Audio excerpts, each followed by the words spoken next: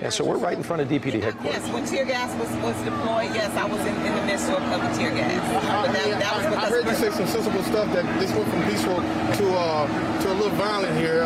What went wrong all of a sudden? I'm not certain, but I do know that my officers had the direction to make sure that this was a peaceful protest, to provide traffic control. We had all the streets blocked off. They had the entire run of the streets, sidewalks, and everything was peaceful. Then all of a sudden, bricks started hailing, hitting our squad cars, hitting the officers. We had an officer whose DFR is treated, and then I almost got hit with a brick. And Dr. Grayson and I were standing trying to make sure that it was peaceful, and then here comes the brick. So once the officers are under attack with bricks and bottles of water, of course here comes the disruption. And so we are an organization who constantly upholds peaceful protests, but we will not be the targets. We will not be the targets.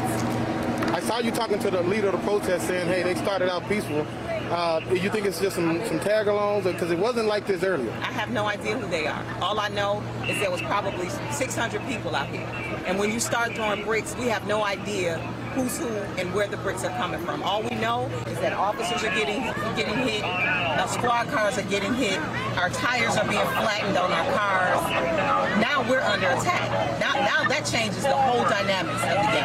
How dangerous for both ends? How dangerous for the citizens and for the police officers? It's dangerous for both, and it's unnecessary. We're working so hard. Dr. Grayson, who's out here, Changa, who's out here, we've all worked together in order to build partnerships in this community, and it tears them down from both sides. And so we have to do better. We have to come together, sit down, and peacefully discuss. We are all empathetic. Our hearts go out to George Floyd's family. And we all have stood up, chiefs across this country, myself, about what has happened. But the answer is not to then attack Dallas Police Department. That is not the answer. How are you going to get everybody in safely tonight? What's the move now? Our goal is to make sure that as long as they're peaceful, they can stay out here. We're going to make sure that they're safe. That's our goal. Thank you, Chief. Thank you. Jay, thank you very much.